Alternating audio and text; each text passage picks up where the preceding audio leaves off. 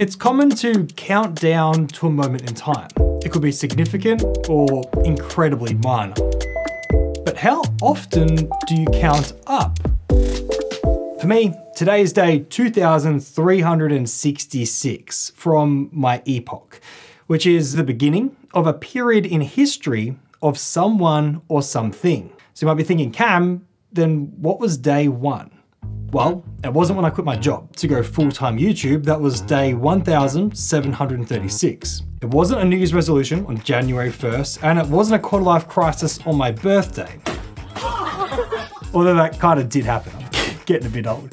But day one was a moment in time that I count forwards from. And so I'm going to create a bespoke counter that I can see every day when I'm sitting at my desk. I don't know exactly how I'm going to make this screen work, but I did pick up a microcontroller that has plugs for an I2C connection. This should make plugging in a retro alphanumeric display a lot easier to code than usual. And of course, I'll need to mount these parts inside my desk. On day 936, I assembled my first 3D printer. And this probably was the largest shift in trajectory to where I am today. This probably sounds corny, but 3D printing opened a world of possibilities. Like before, I was making everything by hand. I was limited to what I could buy off the shelf or the materials and tools that I had. Yes, I was 3D modeling the ideas from my head into the digital world, but it was 3D printing that finally combined the digital and the physical world together. Now, you don't have to have a 3D printer at home to use 3D printing. You can actually head to today's sponsor, PCBWay.com, where you can upload your file, select the material, color, and quality, and get an instant quote for it to be manufactured and shipped to you. They also do custom PCBs, CNC, and other advanced manufacturing methods. Big thank you to PCBWay for sponsoring today's video and many in the past.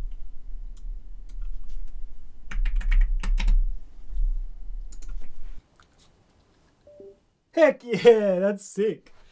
Cam.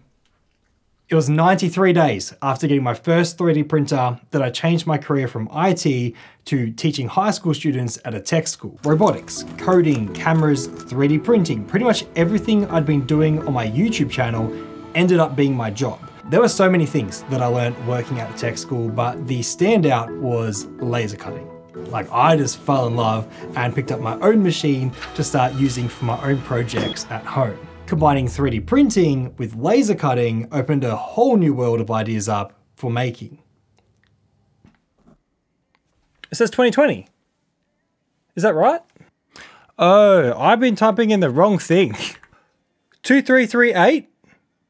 Was that right? Fun fact. Computers keep track of time by counting the number of seconds since a specific date. It was arbitrarily selected by Unix engineers as the epoch of computer time. So, with a bit of code, I can retrieve the number of seconds since the 1st of Jan, 1970, and with a bit of math, calculate how many seconds there have been between that date and day one. I can then convert the difference between now and then from seconds to minutes, minutes to hours, and hours to days. Finally, setting the number of days since day one to the display output. Now you're probably thinking, Cam, can you just buy something that does this? Well, it's actually how I learned the term epoch. CWNT create time since launch. It's a beautiful piece of tech. Like, you know me, I love exposed electronics, and this is stunning. After pulling the pin, the counter starts going up in seconds, minutes, hours, and days.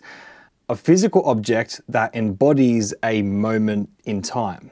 Now, it was time since launch that actually inspired me to put epoch on my own first smart device. This would sync a quote from a Google spreadsheet, the epoch counting days, as well as some stats from YouTube servers. Now the bar across the bottom was counting to 10,000 subscribers, and I pulled it out at 1,905. I think it was like 1 or 2 days late because I kind of forgot that I wanted to like pull it out to commemorate hitting that milestone. But now we're at 67,500 subscribers, which is crazy, thank you. That wouldn't have happened without you watching my videos, but they wouldn't have existed if it wasn't for day one. The problem is I can't go back to day one and pull a pin like the time since launch counter. So I thought I could add a knob and program a time setting sequence so the Arduino Pro Micro that's running the screen understands what the current date is. But then I thought, what if I made the screen sync to the computer? Like I could make it say how many minutes are left in a current event or how many minutes until my next meeting. I'm often using a physical timer at my desk. Why not just automate that process? This means I don't need the knob to set the time for now, and instead I'll pull it from the serial communication between my PC and the Arduino microcontroller, making it easier to test and add more features in the future. Now there's a flaw to the epoch counter, and that is that the days go up even if I don't do anything. If I spend the whole day just on the couch watching shows or playing games, the day goes up. But it kind of works for me as a reminder. Like I'll go on day 10 or day 100 or day 1000, I think, hey, like would Cam on day one be proud of what I'm doing? I'm not talking hustle culture, doing as much as you can. I mean like committing to showing up and trying to move from a consumer into a creator. Every day we choose to consume or create. Now, sometimes it's not a choice and it's a necessity. Like growing up, I learned that it's a lot cheaper to create and make things. When I was kicked out of home as a teenager, I was forced to make things that I wanted. I couldn't afford to buy and get whatever I wanted.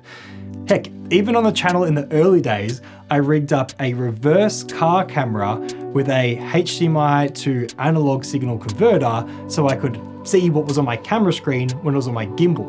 A gimbal which I had hacked apart from holding smartphones into holding my point and shoot camera because I just couldn't afford to buy what I needed to make the videos. What I've discovered over the years is that even if I have the option to buy something, I often get more fulfillment when I make or customize it. Even like the PC, I could have just bought an off the shelf with the exact same components, but I cherish and really value my custom build. Now, this shouldn't be applied to everything. Yeah, my clothing, I didn't sew and stitch this shirt. I did stick this on, but like, I'm not a sewer. I cook with ingredients, but I don't have a veggie patch, you know? So like, people can create in different ways. It doesn't have to be tech and making like you see here, but it's our choice in each aspect of our lives to be a creator or a consumer. To create the bracket that holds the screen, I'm going to replicate the important dimensions as a 3D model. This way, I can position the screen in relation to the desk frame and then create the bracket that will connect the two together.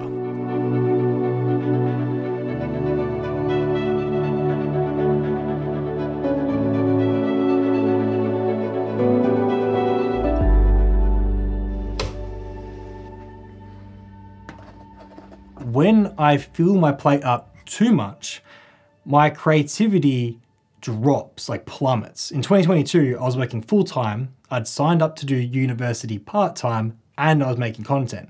What I found is that the only content I was producing was mainly tech reviews. I would make custom projects in the uni semester breaks. So when my weeks were just full of just flat out craziness, I didn't have the capacity to focus and be creative how I wanted to. I think what I'm trying to say is that every day doesn't have to be maximized. Like if you leave space for life, that's when the ideas and creativity comes out. Yeah, because it was consuming, like playing video games, Star Wars games, that I was inspired by the desk setup. And finding out that my idea could be a possibility was by just going on social media and finding the mother of all decks that Teenage Engineering built for Swedish House Mafia.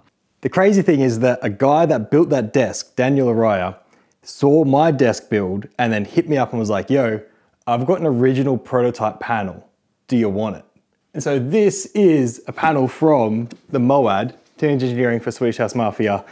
And what I love most is the stuff ups. It shows that like when you're making stuff, you will make mistakes. It's not perfect. Perfectionism can be a poison. And so instead of getting stuck in analysis paralysis, I switched to it's a prototype. For this project, I couldn't decide if I want multiple screens or if I still want a knob to control other parts on the PC. So for now, I'm going to use a right-angled USB-C cable to free up space below the macro pad and then mount the display to the aluminium extrusion so I don't need to drill it into the faceplate. What if these days were wasted? What if it doesn't work out? Well, as a teenager, for years I thought I'd be a DJ. Eventually that chapter of my life ended and I needed to focus on my studies. But the skills I learned from mixing audio translated into the video editing software I use today.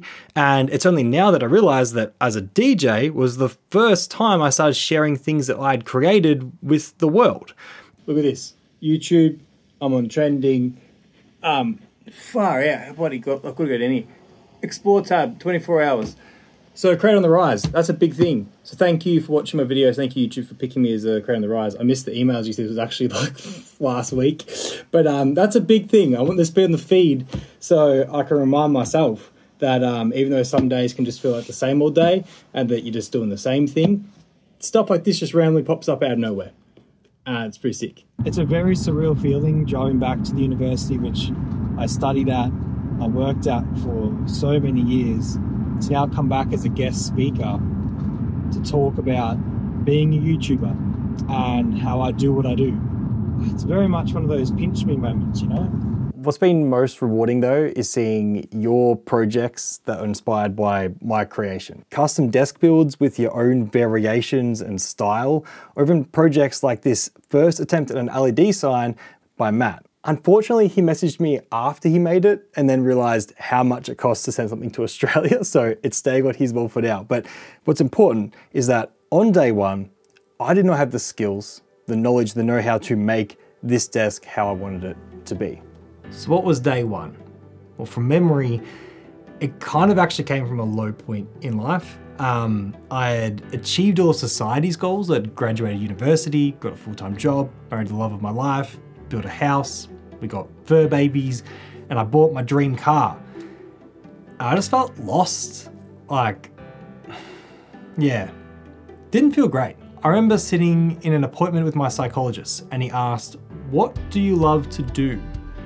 And I was like, well, I like tech, that's why I work in IT. But then I started thinking more and I was like, I really love pulling things apart to learn how they work. And I also like sharing that with other people. I remember like primary school, like I loved show and tell, like getting up in front of the class and showing my friends my favorite thing. I was like, check this out, this is so freaking cool. 18th of July, 2018. I remember that night vividly because I was thinking like, God, what am I gonna do with my life? And then suddenly all the dots connected. Like it just made sense. I was like, if I'm a tech YouTuber, I can share my passion with others. I can experience new innovative tech, which is like the IT side of my brain.